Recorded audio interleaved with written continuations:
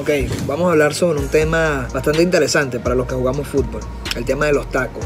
Todos sabemos que los tacos representan la personalidad y el juego de cada jugador. En este caso, si usas unos tacos Adidas como estos, pero es un tipo calidoso que le gusta agarrar la pelota en una buena pegada, la mayoría de las veces zurdo. Pero si usas uno como estos, hermano, déjame decirte que eres un anticalidoso. Tienes cero calidad, estás más tieso que una piedra. Pero no te preocupes, que yo en mi experiencia o lo que viví, voy a dar algunos ejemplos de los tacos que la rompían y mejor se veían cuando jugaba. Estos eran los top de los top. Vamos a empezar.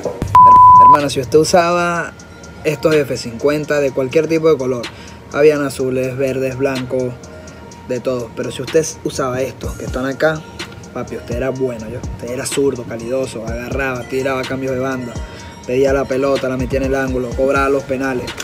Papi, usted era bueno. Si usted, por otro lado, usaba estos tacos de acá, papi, usted era rocoso, pero a veces le salían sus cositas. Agarraba, la mayoría de las veces central o lateral, ojo. Unos tiempos tranquilos ahí. Jugabas con el central, jugabas fuerte, salías rápido, pero a veces te salía lo rocoso. Estás tieso, hermano, todavía te falta un poquito de movilidad y movilidad articular, pero la cumplías. Papi, apenas salieron estos bichitos, los hipervenos, hermano, usted tiene una responsabilidad. Porque si usted no jugaba y estaba usando esos tacos, rayado, no existe ese jugador, no vengas más. Decepcionados a la marca. Si usted usaba esos tacos apenas salieron, usted tenía que ser el mejor, el extremo, habilidoso, el Neymar, 1 contra 1, chao, al ángulo, a veces de capitán, vendiendo el humo, la bailoteada.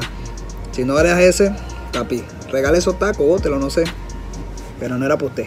Y si usted usaba estos taquitos de acá, estos, fuera de lote, ojo, ya estaba para primera a los 14, 15 años, otra personalidad, pensamiento distinto. Cómo usabas esos tacos en ese momento, marcabas la diferencia. Qué taquito tan bello.